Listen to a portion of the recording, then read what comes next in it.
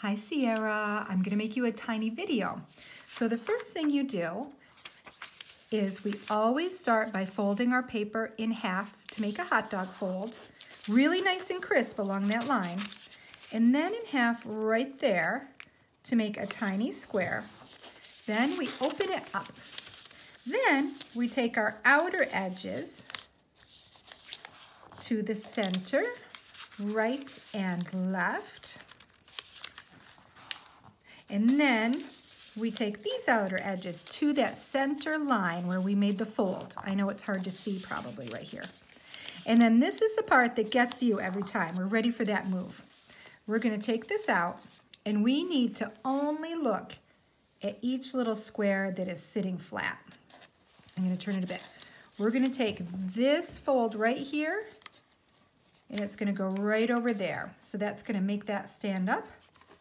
We're gonna do this one over here. So I only wanna make a valley fold right in there. Then we're able to do that squash fold and it looks like the little house. Then we do it again on the other side. We're gonna fold it right to there, right to there. So if you do that part super neat, it works well. Then this folds down. Sometimes those wanna kink, like mine's acting a little funny. So I'm gonna make sure it's a little bit uneven. So I'm just gonna make it as even as possible. Ooh, I'm having issues. There we go, that's a little messy. But then it's gonna be the shark party or the table. So we put these up. So it kind of looks like an X, like all the shark are meeting. Although if we do it that way, it makes a little table.